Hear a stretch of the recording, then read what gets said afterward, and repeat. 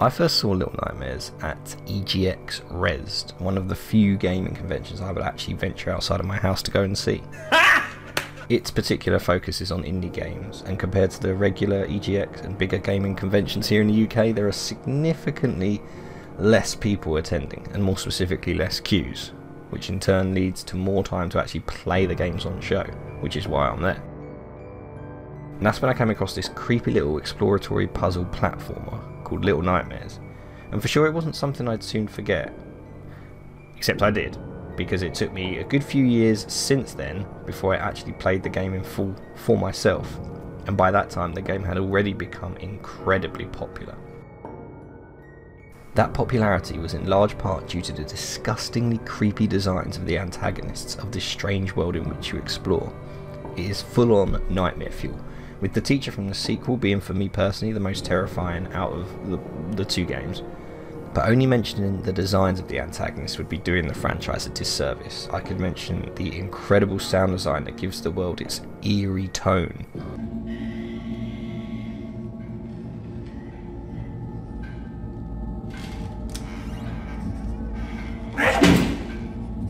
Come here and get your prize. Death! The nifty platforming puzzles and straight up terror that you feel during the chase scenes. And as much as I enjoy the game, and I recommend anyone who hasn't played Little Nightmares 1 or 2 to go and get it, because it's pretty cheap, that's not why I made this video. We're here to try and understand this game and the world in which we play in. And normally, having played through both of the games, read the comics and lived on the wiki for some time now, this video's taken a while, I would normally be able to start off these videos and break down usually chronologically what is happening in the games, why it's happening, and try to understand it. Hence the Understanding the Game series title. However, Little Nightmares actively leaves open so much of its lore and reasoning to the interpretation of the player that no one theory will ever be proven right. But I guess that's kind of the point of theories. Especially given the developers Tarsier Studios are no longer working on the Little Nightmares IP anymore, unless Bandai Namco chose to continue the series as has been reported. In any case, let's try and deduce a timeline of events based purely on the two games and the mobile game Very Little Nightmares, and go from there.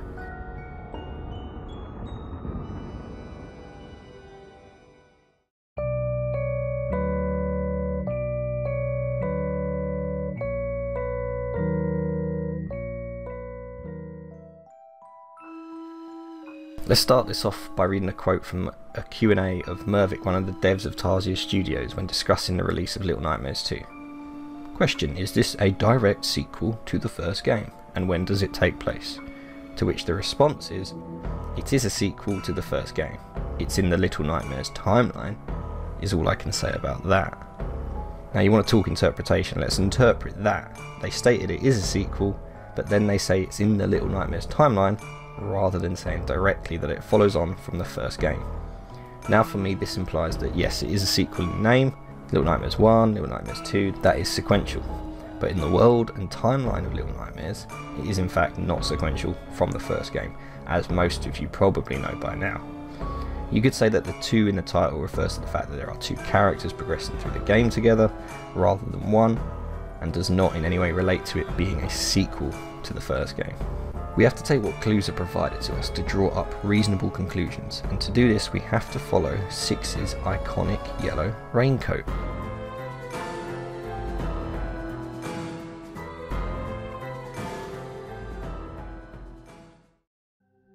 In the opening of Little Nightmares 1, Six is wearing her trademark yellow coat.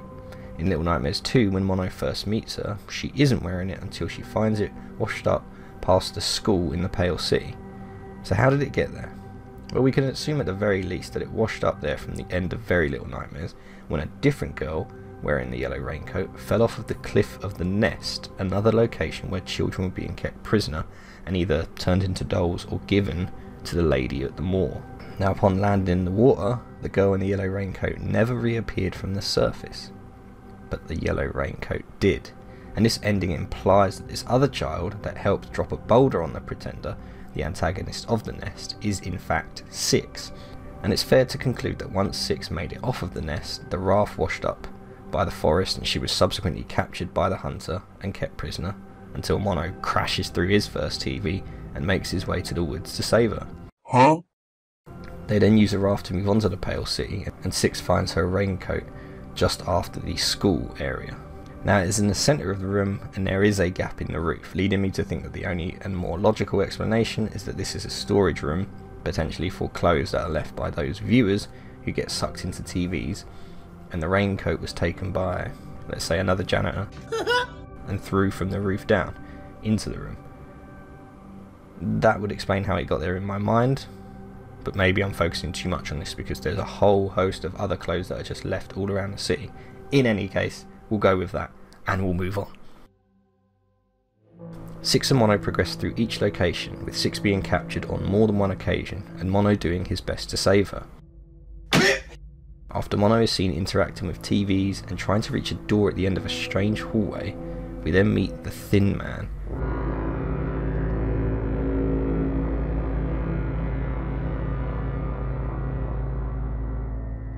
Who takes Six once more, but leaves a glitched version of Six behind. More on that later. After being chased through buildings and train carts, Mono is then led to the signal tower by glitched Six, who reappears to show him the way.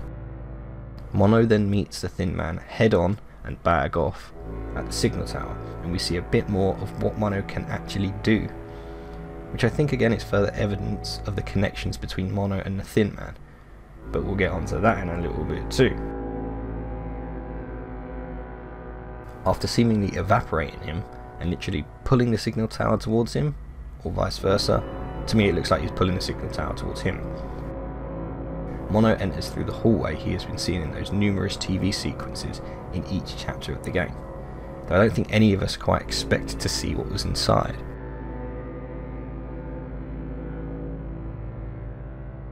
The floating chairs aside, the signal tower is clearly highlighting the not so straightforward aspects of time in this world.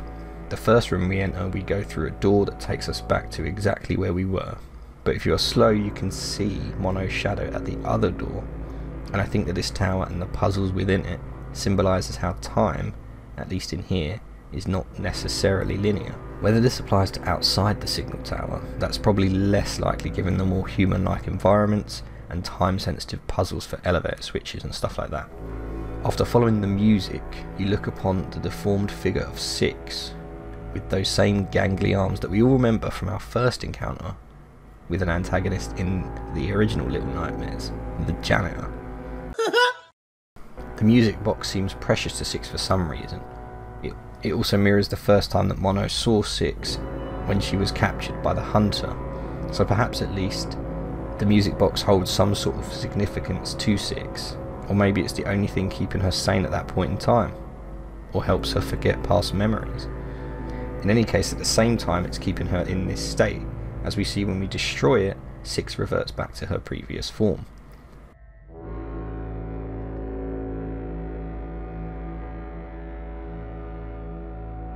Which does open the question, can the rest of these monsters be saved in the same way? Do they all have some sort of possession that can save them from their eternal torment? Or are they doomed to live this life of feeling nothing but hunger and rage, classroom etiquette? Then we are chased by the fleshy embodiment of the Eye, that watching eye that we see everywhere, and the signal tower is seemingly where it resides, watching, controlling the monsters that complete its tasks. It then sets about destroying both Six and Mono, which leads us to this literal cliffhanger of a moment.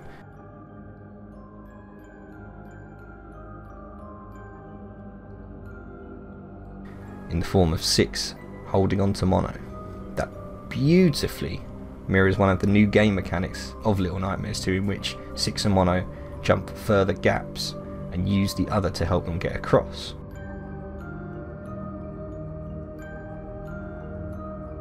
Only this time, something's different. Mono isn't wearing his brown paper bag to cover his face. He has revealed his face, and Six can see it. There's even a moment where she leans in closer, maybe to get a proper look, and clearly for one reason or another, she does not like what she sees, and she lets him fall, to be taken by the Eye. And it's not long after that that we learn exactly why Six did that in the first place.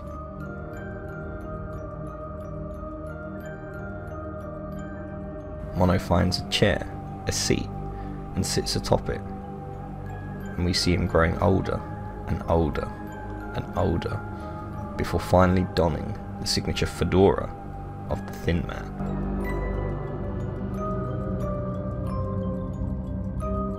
Mono was the one in that room at the end of the hallway the entire time. The connections between Mono and the Thin Man were there in plain sight for us to see. We all thought it.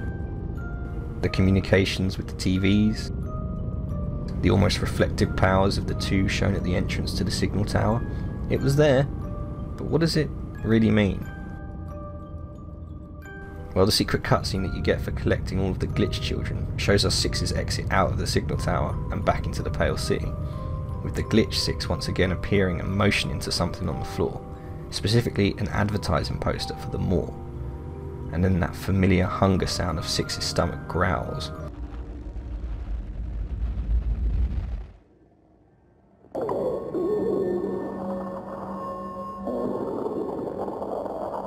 Which all but confirms that this game is set before Little Nightmares 1, as most of us I think suspect at this point. I know this video is quite late. Six, after being captured for a certain period of time, we don't know how long, without food, as well as surviving the nest and becoming a deformed monster for a bit, is probably now a bit peckish. So it now makes sense to say that Six willingly entered the mall so she could eat what food is likely there.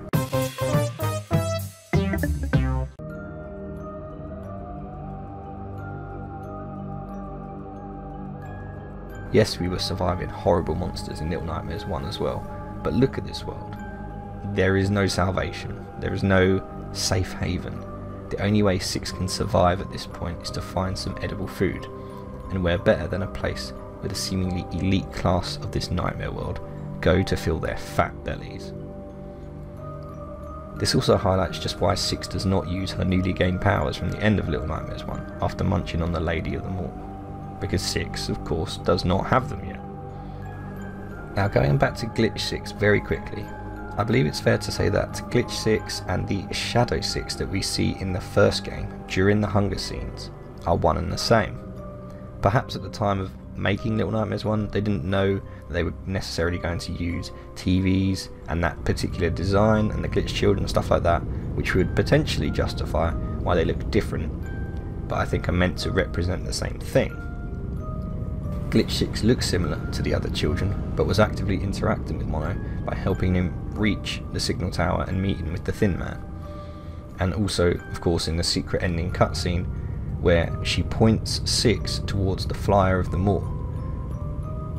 Now, the Glitch 6 clearly holds a level of understanding of the world and the timing of these events that our Six currently does not have, and for some reason wants our Six to go to the mall.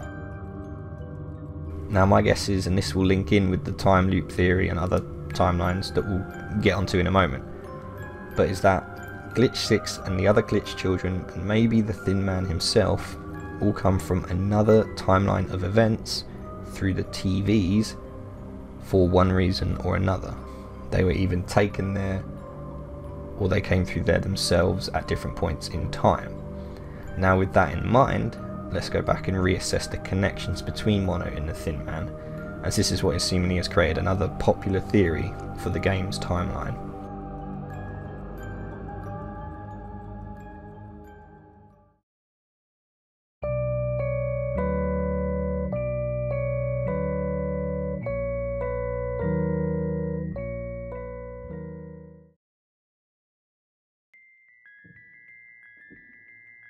The ending to Little Nightmares 2 certainly gave us more questions than answers, and a lot of theories as to what this meant. Six letting go of Mono, and then Mono growing up within the signal tower and becoming the Thin Man, leads many of us to see the entire Little Nightmares series as an infinite time loop that runs over and over. Now, I've been racking my brain over this and trying to see why it works, not necessarily if it works. But before we do that, however, let's define a time loop. And checking good old Wikipedia, it states that time loops are repeating periods of time that are constantly resetting when a certain condition is met, and once this condition is met, the loop then resets to its designated start point. Now when it comes to Six and Mono, and more specifically Mono becoming the Thin Man, I believe this situation fits the causal loop theory more. This is when, whether by means of retrocausality or time travel, in this case retrocausality, which is a concept of cause and effect in which one effect precedes its cause in time, and so a later event affects an earlier one. Bear with me on this. With this in mind, let's apply it to Six and Mono's situation. For Mono to be the Thin Man, which is what is heavily implied, if not flat out fact at this point, Six has to let him go at the end of the game, creating the causal loop paradox that they are in, as the Thin Man already existed in this timeline. Now the effect that precedes its cause in time is the Thin Man, and this is important as the Thin Man should not already exist, as Mono has not grown up in the signal tower to become him. However, we also need to take account of the fact that if this time loop affects Six, then it has further ramifications for the other games in the series. The loop can't just reset within the timeline of just Little Nightmares 2, from Mono crashing out of the first TV to him becoming the Thin Man, as where does that leave Six? Six leaves the signal tower and goes to the moor, starting the events of Little Nightmares 1. So that would suggest that because Mono is the Thin Man and is connected to the signal tower, only Mono relives the time paradox and the events in Little Nightmares 2, and Six only lives through them once? Again, another question to ponder, which is very difficult for me to take. Let's go back to why. It could just be a quite literal looping of time, and time in this world resets to those particular points. Mono crashes through the TV, resetting the time loop from Little Nightmares 2. But why does this time loop exist? There has to be a reason that the Thin Man is chasing Mono and Six throughout Little Nightmares 2, and why he captures Six and turns her into a monster, assuming he is the one that did that. Well, let's take a look at the website description of the Thin Man and try and glean something from that. As the ever-present hum of the transmission chokes the airways, the Thin Man continues his endless journey through this desolate place, haunting the shadows, searching for something. Now there's a few key words that help back up the time loop theory here. His endless journey, as in endless through time, and the other key part is that he's searching for something. What I think he is searching for is a way to break this cycle that has been created by someone else, some other worldly force, and we'll come on to that in the next section of the video. What else is he searching for when the only scenes we see of him reflect that of Mono's abilities during the game? Why would he go to the effort to capture Six as the Thin Man? Because he knows that Six is going to drop his ass out of the sky as Mono? Surprise, The Thin Man has those memories, but Mono does not, as it hasn't happened to that Mono yet. But perhaps, and as we mentioned previously when talking about Glitch 6, perhaps in an alternate reality or timeline that exists because of this time loop, as we talked about previously with Glitch 6, it has happened to the Thin Man, and maybe it has happened to Glitch 6. We could go as far as to say that they are from a separate reality of time and space, the same with the rest of the Glitch children, lost in time and space, just a shadow in this world. And if we go with that theory, then that opens up another huge question. If the Thin Man is not responsible for creating the time loop in the first place, because he seemingly wants to break that cycle and is a victim of it, then who is?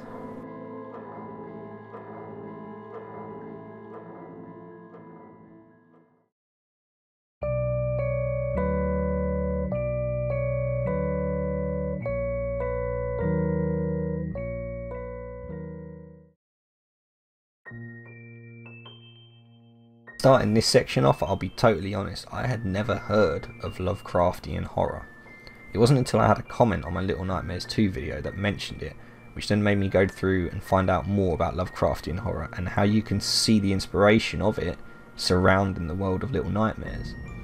I believe that this can also help support our understanding of Little Nightmares, or at least a theory of it. But first, let me briefly explain just what Lovecraftian horror actually is. Lovecraftian horror is a subgenre of horror fiction that emphasises the cosmic horror of the unknown, or the unknowable, more than gore or other elements of shock. It is named after American author H.P. Lovecraft, who died in 1937. His work emphasises a philosophy of cosmicism, the idea that the reality underlying the veneer of normality is so alien that seeing it would be harmful. We see the world as it is, and we all have certain beliefs. However, Lovecraftian horror challenges the notion that we have any understanding as to what is really going on in the universe. And this is because, were we to find out, our brains could not comprehend the things we would be seeing. And now take Frambeau and the pills she takes as an example of this. She walks through what you would consider to be the normal world that we all know and understand to some extent or another. Then Fran takes her special duotine pills and is shown other realities that are layered on top of her own. Now start thinking about if those realities and trillions of others were layered on top of ours in the same way, except that we can't see them. We are blue pilled, if you like, and once you see the truth, the red pill, there is no unseeing it, and it would most likely send you mad at the thought. Now take these other realities and add Lovecraftian creatures like Cthulhu, the most infamous of H.P. Lovecraft's creations, into the mix. There's no way our brains could process what is happening in that kind of scenario. But how does all this relate to Little Nightmares? Well, for starters, let's discuss what the devs actually said when describing the monsters in Little Nightmares 2. All of the residents of Little Nightmares, they don't really have motivations. It's like ID, it's the base instinct of people. So we take this base instinct and pull it in different directions. So the hunter is just bloodthirsty. He has the blood sport impulse, I guess. Just reducing people and animals to nothing or trophies on the wall. Just pure, naked aggression.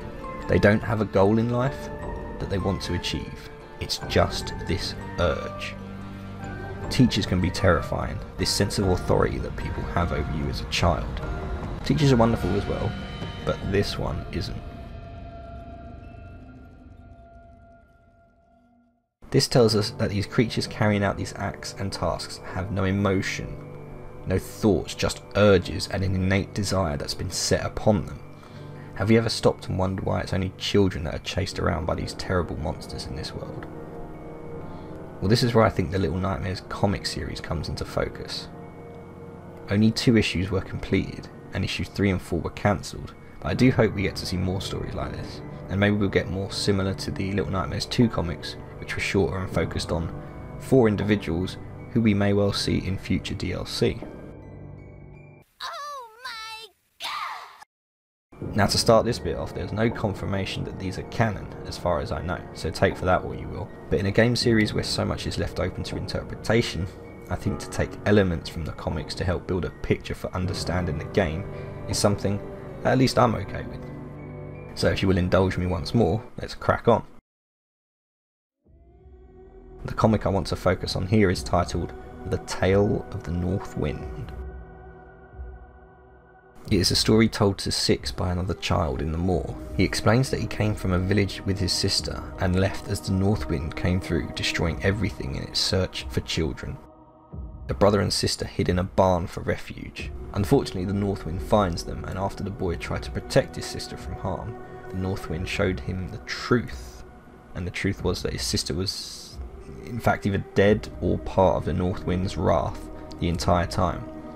And the hand that he thought he'd been holding that was his sister's was in fact the ferryman's hand. For those of you that don't know, the ferryman finds and brings children to the moor. Not much else is known about him, as well as if he brings children to the moor to help them, for example getting food and surviving, or if he's being controlled by another and brings them there to die. But if we break down some of the phrases and speech used in this comic, it starts to paint a picture of the real reality of Little Nightmares.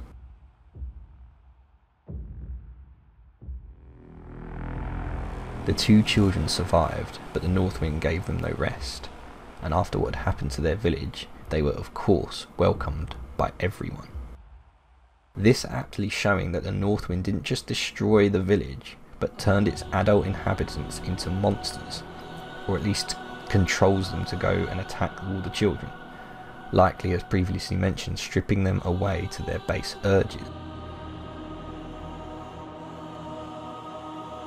The boy asks the North Wind to leave them be as it approached the barn that they hid in, to which the North Wind replied, "Leave you be? Where's the fun in that? To say nothing of the wager I'd lose, even though my adversary is a bit of a cheat." This right here I think says so much about why this world is the way that it is.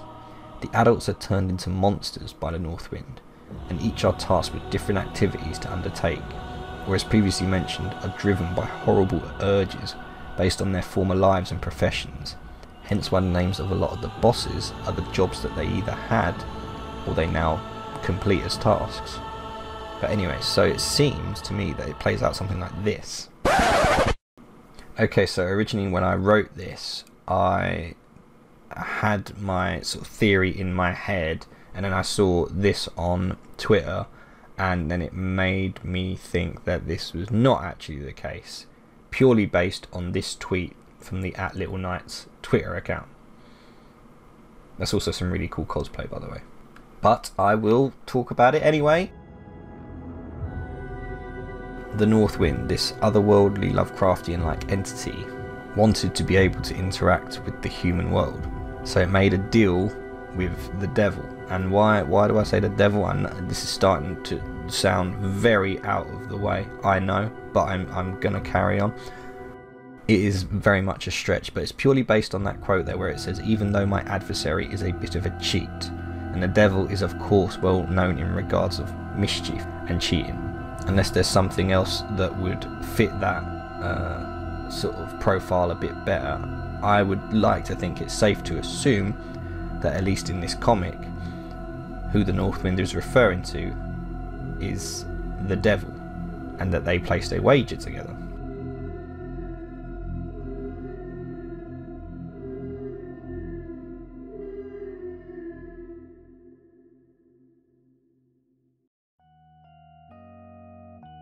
The devil giving the North Wind his opportunity to move into the human world from its previous one and to do as he pleases, and whether this was post World War II, I think has been speculated or not, I'm not too sure, based on like clothing and stuff like that. But more importantly, the devil afforded the children of the world a little bit of protection from the North Wind, and that protection that it afforded them was darkness. And we see this from the earlier pages where one of the children says to Six, "Sometimes the light doesn't help at all, because in the light you see things, and of course they see you." Children can never outrun the North Wind and the creatures it has created. All they can do is hide in the darkness, and the North Wind has eyes everywhere to try and catch them. It also controls these monsters, each with their own urges, but with one desire above all else: find the children, find them any way they can.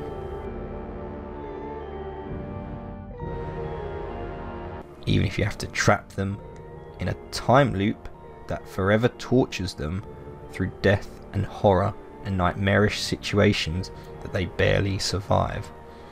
And you see where I'm starting to go with this outlandish theory.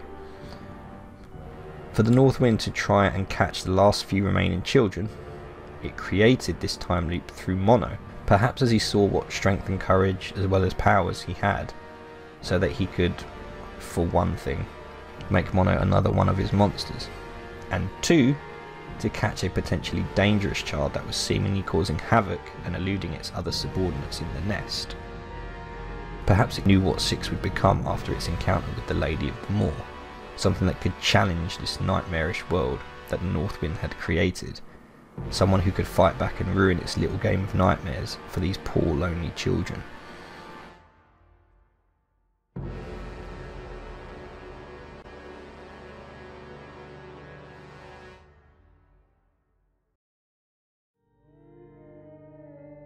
Now the comic portrays this North Wind like a puppet master. The children and the rest of the world are toys being played with by these otherworldly beings that far outmatch anything humankind has to offer against it. That is exactly what Lovecraftian horror is about. It's the idea that we are not the top of the food chain, and we are small, insignificant, and alone. We just don't know it yet. does that not in itself encapsulate everything about Little Nightmares and the themes of loneliness and escapism in the game?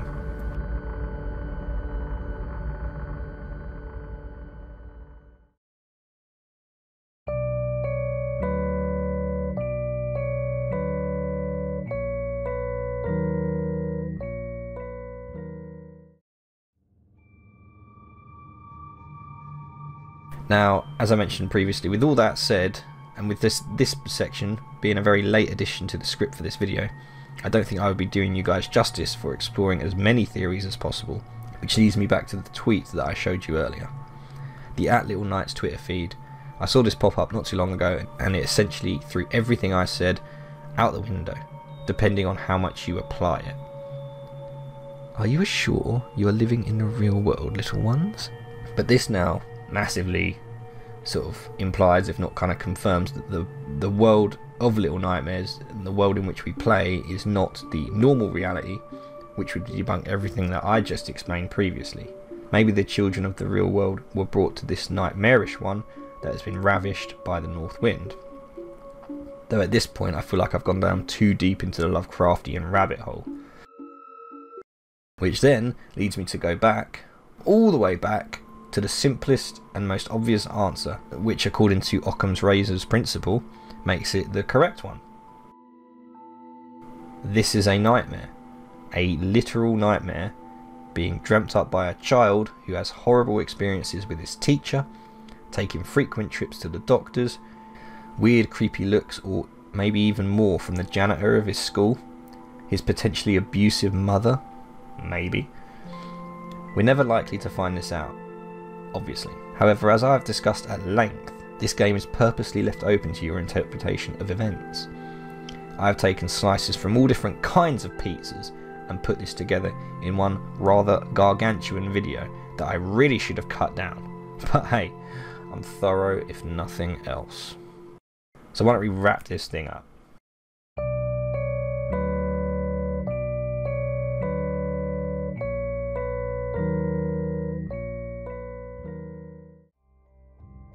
Whether this is indeed just a nightmare that someone in the real world, as in our world, is having, or indeed the North Wind brought children to its own reality as part of a crazy deal with the devil, or just a never-ending time loop for Mono, the game does a perfect job of making you, or at least me, question everything about it. Initially I was very much looking at the series thematically, you know. It's a looping nightmare that Six and Mono are experiencing, and they have to go through it over and over. But even then there has to be something that is controlling that situation and that time loop. And I don't feel like it would be the Thin Man. And as the ending showed us, the eyes, the fleshy embodiment of, I guess, the North Wind is what is really pulling the strings and sets up Mono in his role as the Thin Man. But Little Nightmares is not a straightforward game to try and understand. Like many horror franchises, it sprinkles lore and secrets within its gameplay, its comics and its story, whilst leaving out obvious answers as to why things are the way they are. And for a game like this, it makes perfect sense to do so. The game is called Little Nightmares. These children are experiencing the manifestations of horrific creatures that are fed from our normal everyday lives. Like scary classroom teachers, going to the doctors, even bullies from your childhood. They take these bad memories that I'm sure a lot of us have experienced in our youth, to a certain extent, and turned it into the worst kind of nightmare fuel.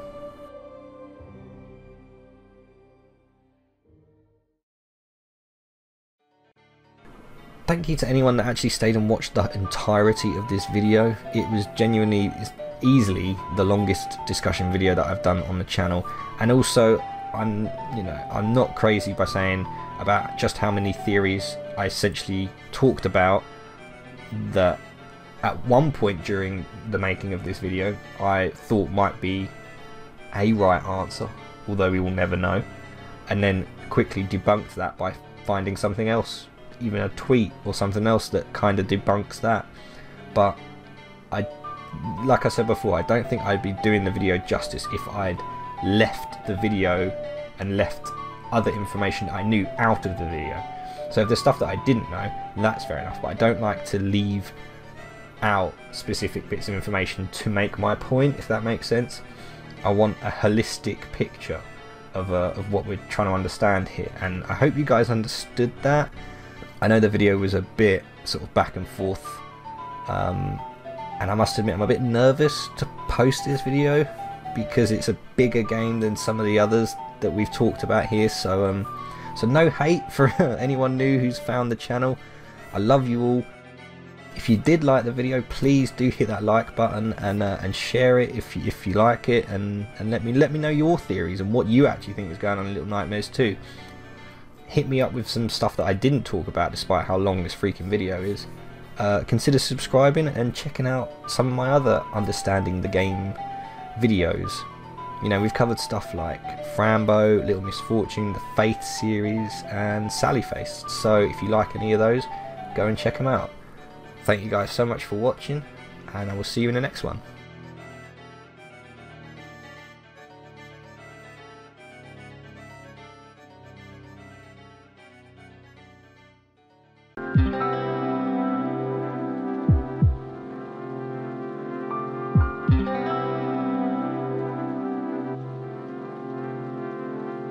Thank you.